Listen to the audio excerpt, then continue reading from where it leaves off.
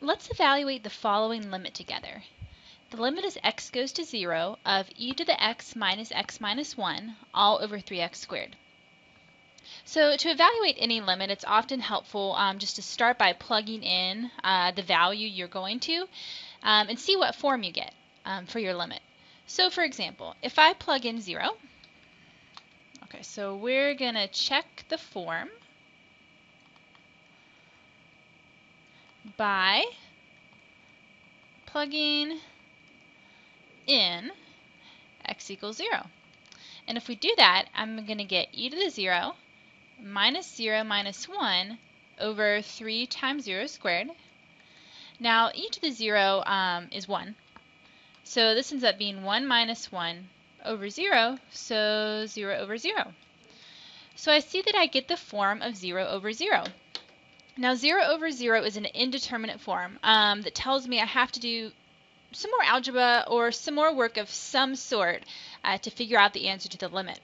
And now in the past when we've come across these indeterminate forms, we've done things like factoring or maybe multiplying by the conjugate or finding a common denominator, all sorts of different algebraic tricks to rewrite the limit. And now we've learned a new method for dealing with the form 0 over 0, and we're going to practice using that method in this example, and that's called L'Hopital's rule.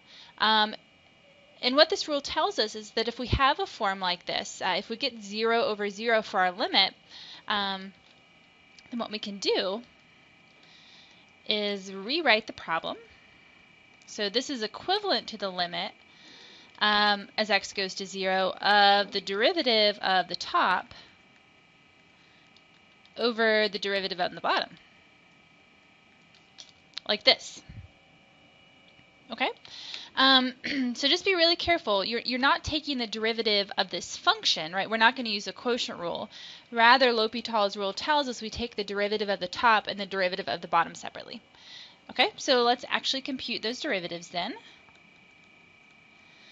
So if I'm looking at the top there, the derivative of e to the x, and then I'm going to get minus 1, and then minus 0. And then on the bottom, if I take that derivative, I am going to get 6x. Okay, so this limit is going to be equivalent to the limit I started out with.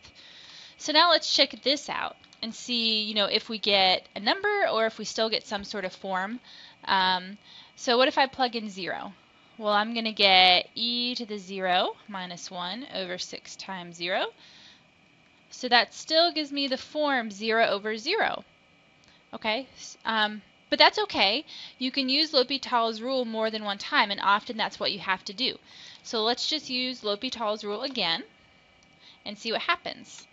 So once again, L'Hopital's rule tells me that this is equivalent to the limit if I take the derivative of the top and the derivative of the bottom.